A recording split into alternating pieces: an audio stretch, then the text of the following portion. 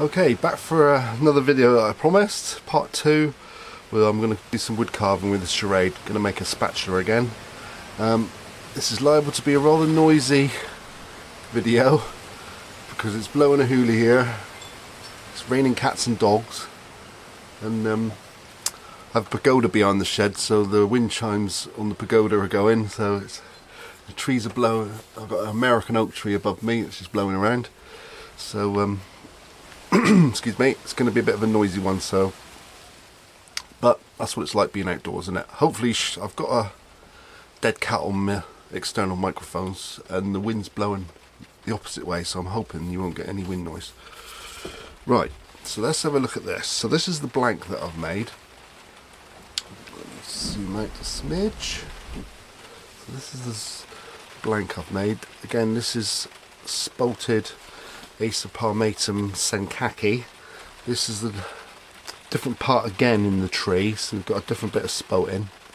Cut our end off. We can see the colours that are running through here. We've got some like a bluey later stage fungi that's going through.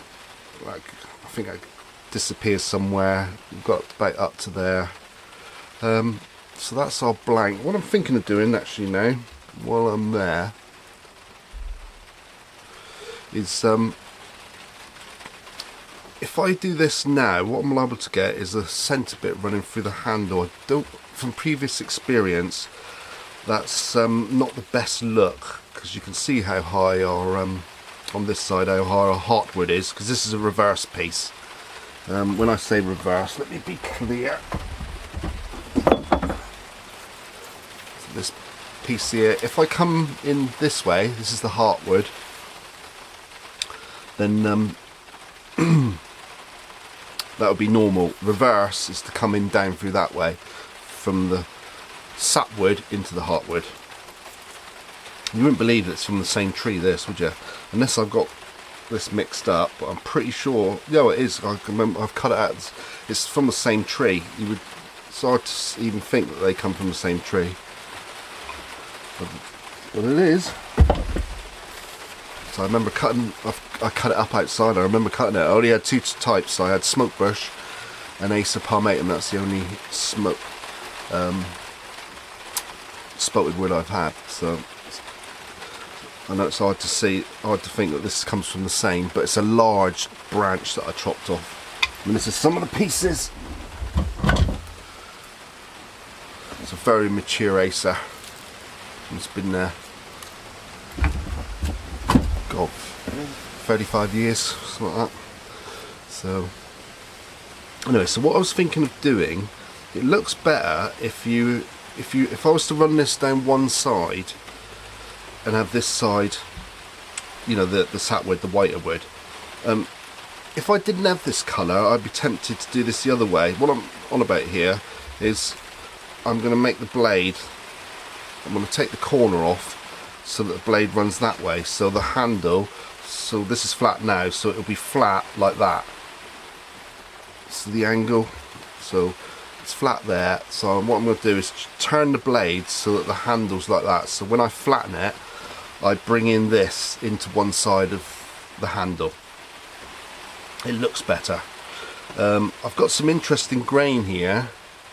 I could do it the other way, so I could flatten it the other way, and then I would turn the handle up there, and then I would accentuate the grain structure on the top, because you're always concerned with the top of the piece. That's the most important. Top of the spoon, top of the spatula. It's the bit that you see most of the time when you're using it. So that's the most important part, looks wise. Well, this is a nice grain structure. I don't know if you can see there. You've got a lot of layers, so if I start cutting into those layers and knocking them back, they go dunk, dunk, dunk, dunk along the top, and that will look nice, but I've got better colour here on this side. This is more, see, if I'd done it normal, this would have run the whole length of the spatula. From previous experience, it looks nice, but it doesn't look as nice as if you mix in the white and sort of bleed through, because you get these lovely browns. You can sort of see this coming through here. You get these lovely browns and bleed through colours. In my experience, it's better to have as many colours on a piece as you can. rather than just continuous pieces running through the work. It doesn't look so good. So that's what I'm going to do. I'm going to go away, chop that down, corner to there, and then we'll come back and we'll start with our charade. Okay, so we're back again. So taking down the corner there, it's only roughly done. Again, I've brought in these colours now to the heartwood's being extended up this one side. Let's see what the thinking is, and then I'll keep this white, so this will run up here, and you've got these nice blues there. So that's done. So now just need some refinement, and we'll, oh my god, start on our freshly sharpened charade. I hope you can hear what I'm saying.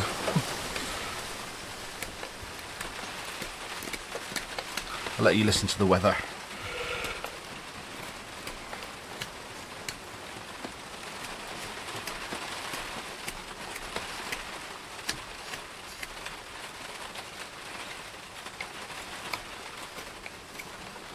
Yeah, that's doing some nice clean cuts there.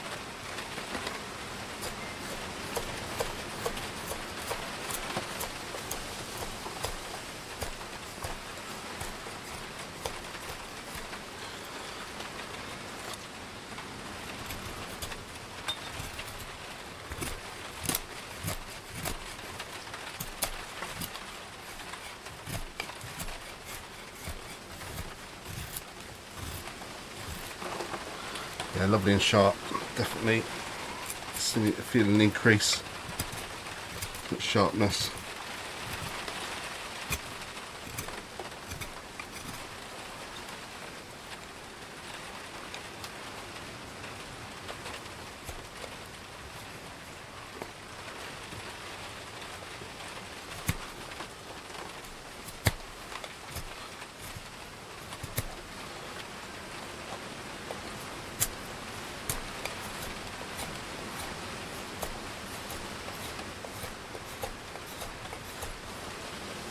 See lovely colours coming through.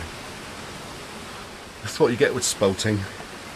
You just get the most amazing colours in different parts of the tree. You never know what you're going to get. You can cut one bit off and think, oh, that ain't good, and then you cut it another bit further out and you think, wow, look at that.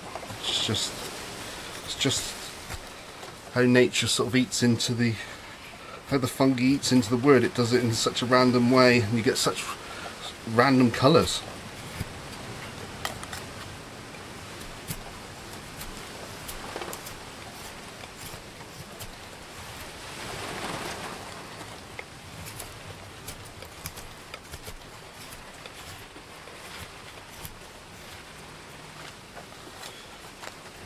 When you're working towards you, it might not be, you might be able to see, it might be obvious to you, but if it's not, what I'm doing here is I'm locking my hand so that I can only come to there. Then when I'm coming towards me, you might think, well, I'm working, I could slip and go into myself, but no, my hand's locked. It's locked upright. So, you know, I can only do that. Even if I slip, I'm only because I'm locked upright.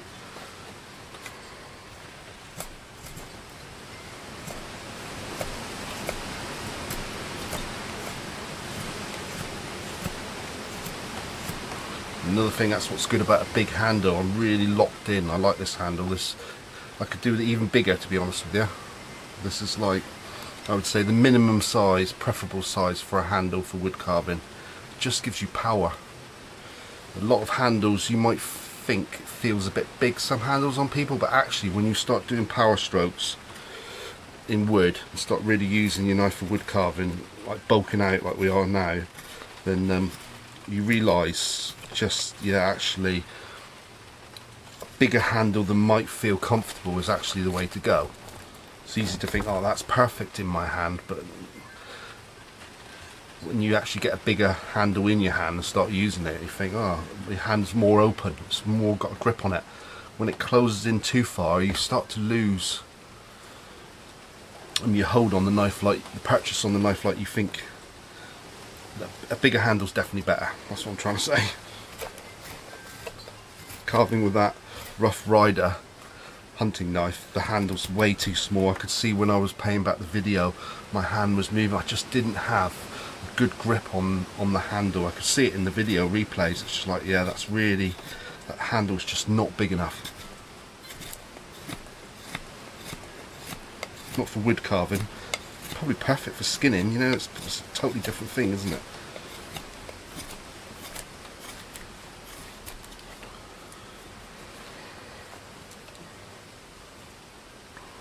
Right, let's do a bit more on this blade.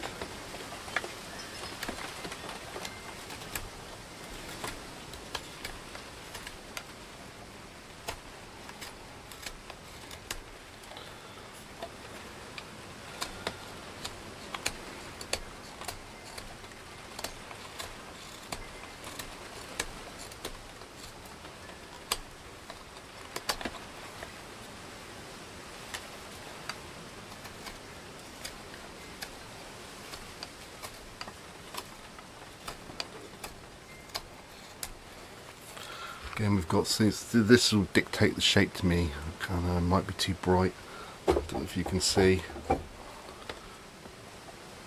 got some lovely patterning, some lovely grain structure going on this way. See, if I was to do more pointy, I'd cut that out. I will actually make the shape of this spatula now, I'll keep that bit, just to keep that grain structure and that colour. So I'll push more over this way for the handle, because I want to keep that, or I'll start to come in about there, because that is particularly beautiful. And that's what, if you've read any of my descriptions, that's what I'm always trying to do. I'm always trying to think of making the most beautiful piece I can. I'm trying to bring out the beauty of the wood in the piece as much as possible. Because I haven't got a strict design, I can do that. I can just make the design fit the pattern, if you like, to fit the wood. Being guided by, obviously, practicality. It's got to be practical first and foremost, but it's a very simple shape. There's so many shapes that you can use and still be practical for a spatula. And that really is pretty. So I want to at least start to come in down here. I want to keep all that about to there. I'd rather come in this way, up to a little bit, and then a little bit there. And I'll keep that. Because again, that's the beauty of not having anything too fixed in stone, any particular design, if you're coming at it with an open mind.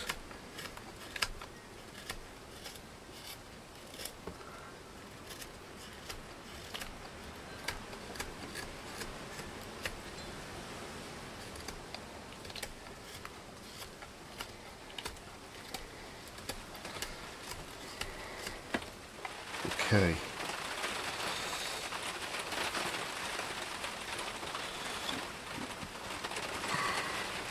Yeah, let's take out some bulk from back here. This has got to go.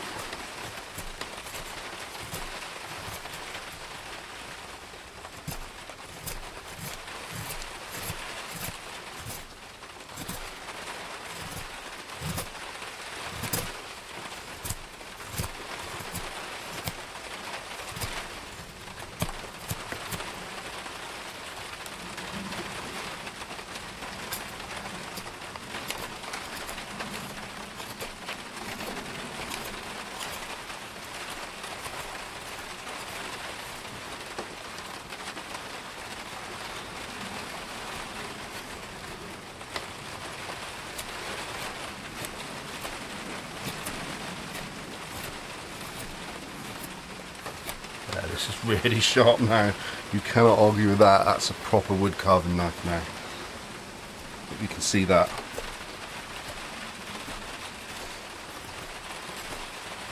If it's not, you would just see me having to really work excessively hard, but this is just coming out. It's a soft wood,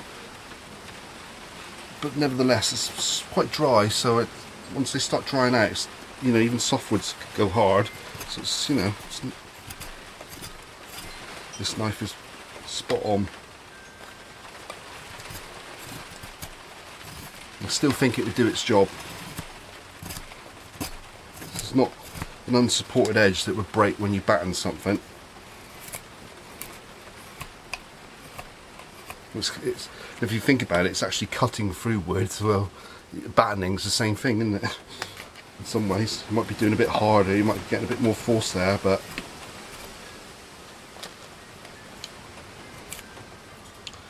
to me, if a knife edge will go cross grain, like what we're going to do in a bit, back here, if it go cross grain, you can really torque the edge, you can really hear it going. That's lateral stress on the blade. It's a bit too thick to do that now, but if it do that, then I think you'd be fine battening.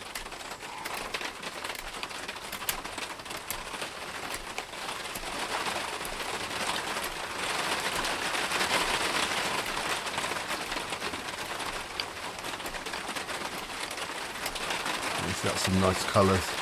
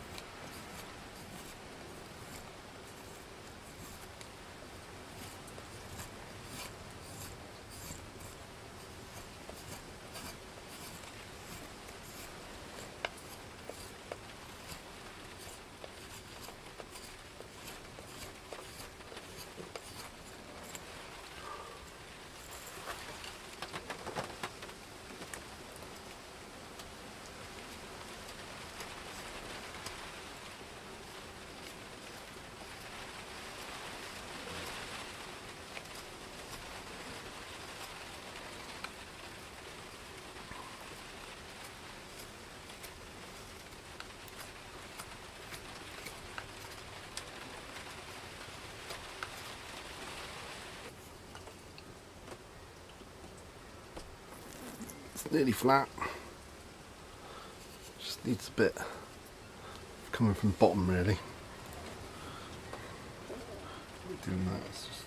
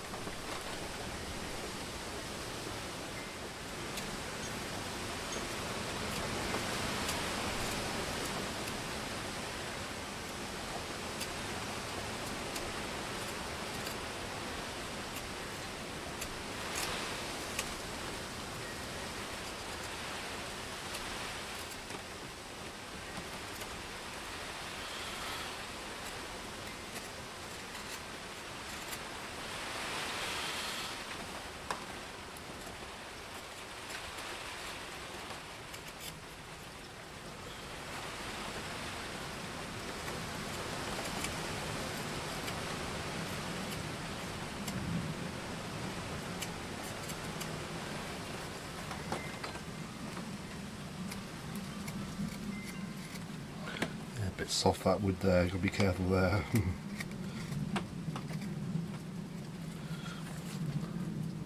It's lost quite a bit of its density. It's like on the limit of what I'd want to use.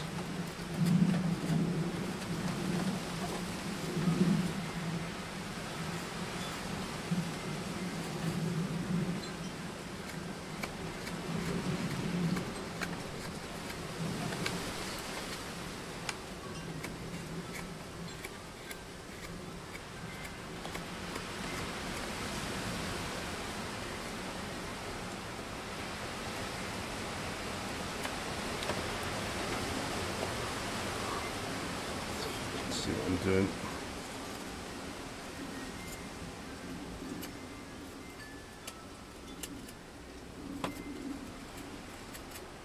See, it's got finesse. And I think a little top-up stroke this could do with now, because it's done a fair bit of work, but obviously you can see how refined it is, but I always find best to keep on top of the polish. So I'll keep on going. I'll probably finish this work, to be honest with you. It's